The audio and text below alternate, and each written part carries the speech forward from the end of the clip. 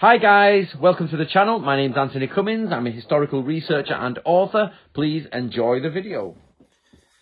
Hi everyone, welcome to this video. Right, today we're going to be on how to be a modern samurai. Okay, I'm going to talk to you today about samurai martial arts. But if you're interested in samurai stuff, please do get yourself a copy of that. And also we're going to talk about the martial arts in this section.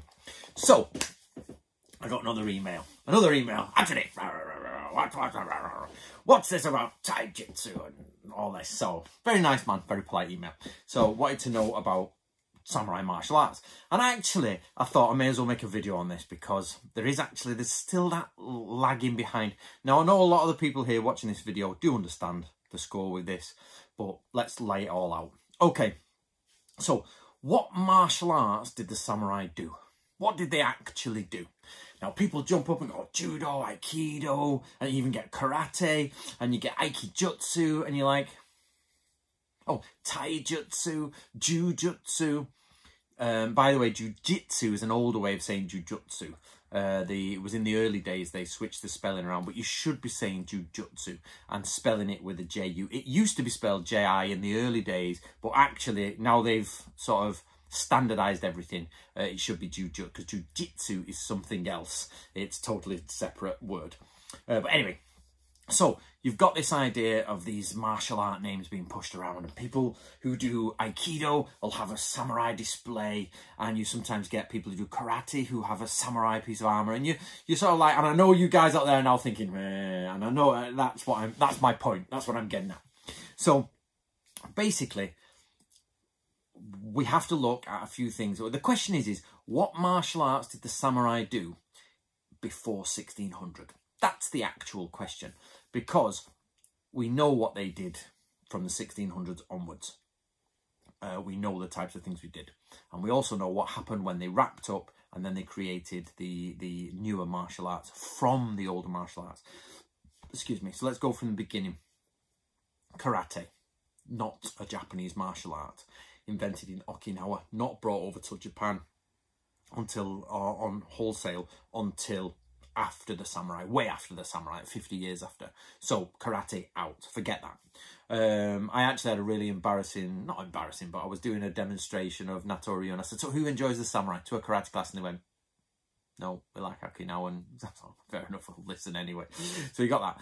Aikido, invented later on, based on samurai ways. However, it's a very different system to the old ways. It was based on the guy who actually, the founder of Aikido is actually also part of a different Japanese religion. I'm not going to say cult, but they weren't an official religion in the sense that it's not one of the standard major ones. It became a little bit of a fringe religion with a lot of this energy pushing and energy stuff. And that's why Aikido is full of energy and, talk about energy. Aikido, the way of meeting energy. So it's about that. So you've got to really, when people do Aikido, now people automatically leap to defend Aikido. But what you've got to remember is Aikido is set up for a specific thing at a specific place outside of samurai times. That's just a fact. But it does contain some essence of samurai ways. Now, Aikijutsu is a little bit similar. It's the same thing. Aiki, meeting energies, if you like. And that leaves Jujutsu, which you would say, oh, that must be samurai then. Well, actually it is, but let's refine that question. Samurai before 1600.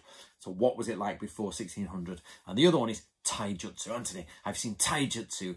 And now everybody's like taijutsu and jujitsu. They seem as separate things, and you're like, And the question I got via email is, what exactly is taijutsu if we know what jujutsu is? Well, this is what hopefully I'll have a go at explaining. Or explaining what we don't know. So, the other day, if you don't know, the Shogunate has just done a new video on the Bansen Shukai, the Book of Ninja. And some guy was like, okay, fair enough, Anthony's a historical researcher. He's done all the ninja stuff, but don't ever let him teach you anything about swordsmanship. Which made me, I was like, okay. And this was only yesterday. I was like, okay then, right.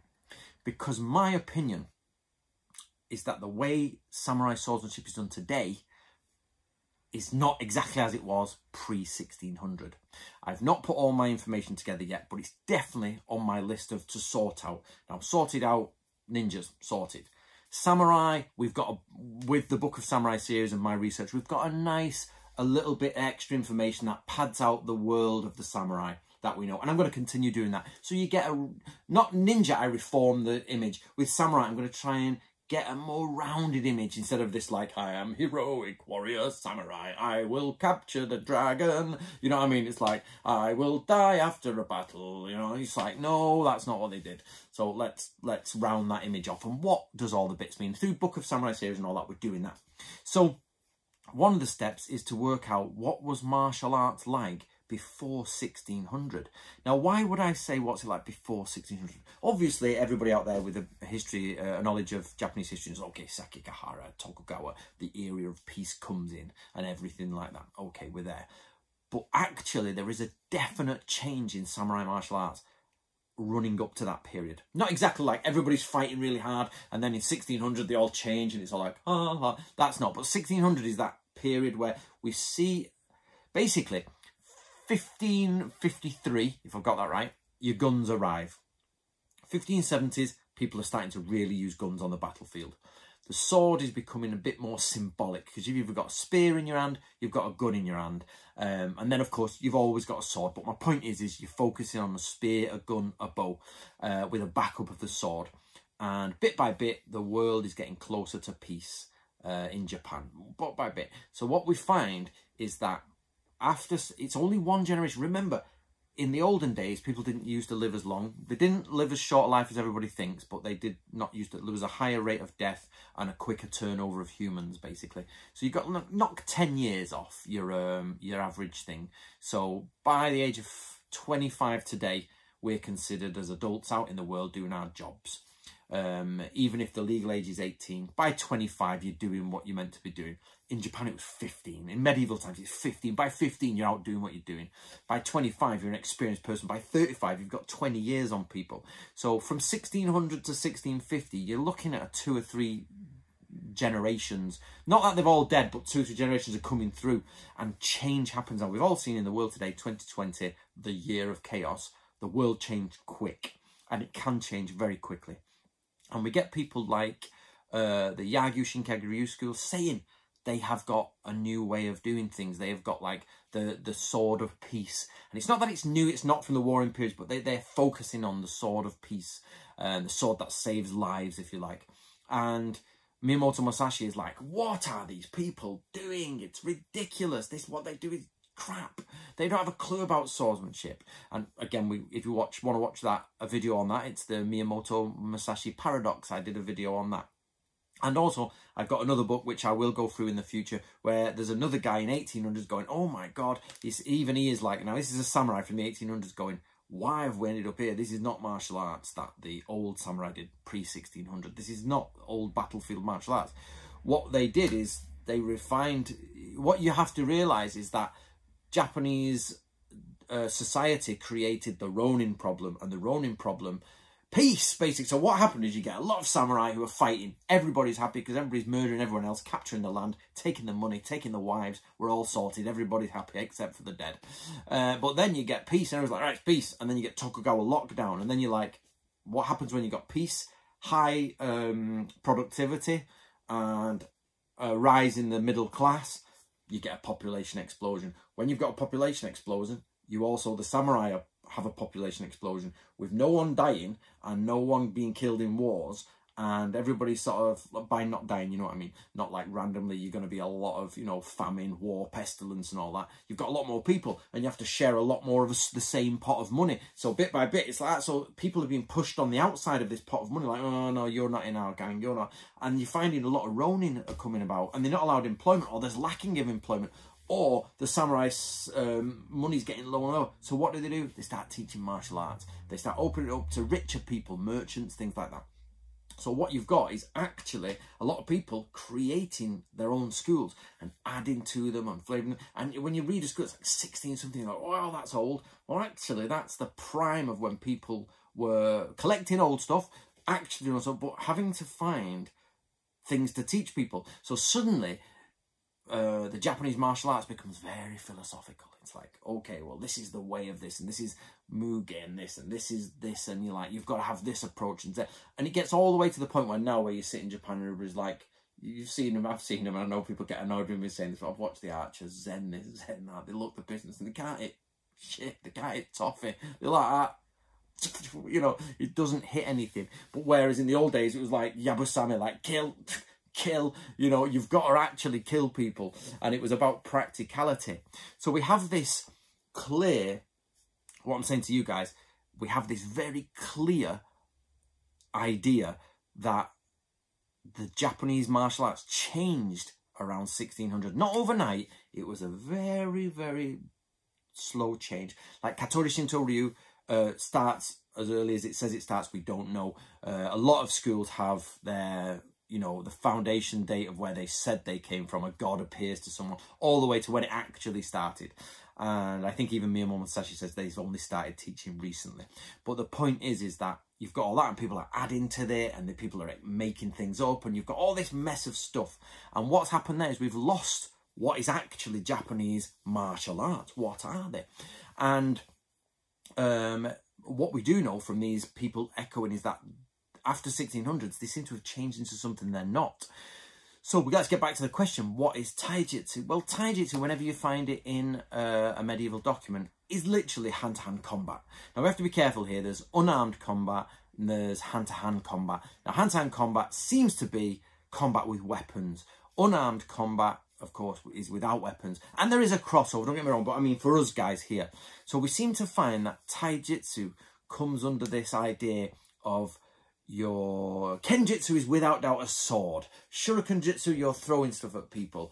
Kyojutsu, Kyujutsu, sorry, not Kyojutsu, that's substantial and insubstantial, out of war. So Kyujutsu is where you're actually shooting people. But there seems to be this blend into Taijutsu where it's like, okay, you've actually physically with the, you might have a dagger, we're not sure, you might have some knuckle dusters or something, but basically you're body to body, it's skills with the body.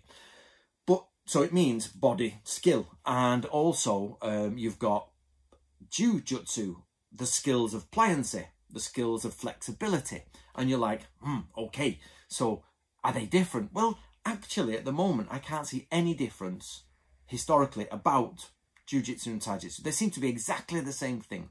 They're just talked about from different words.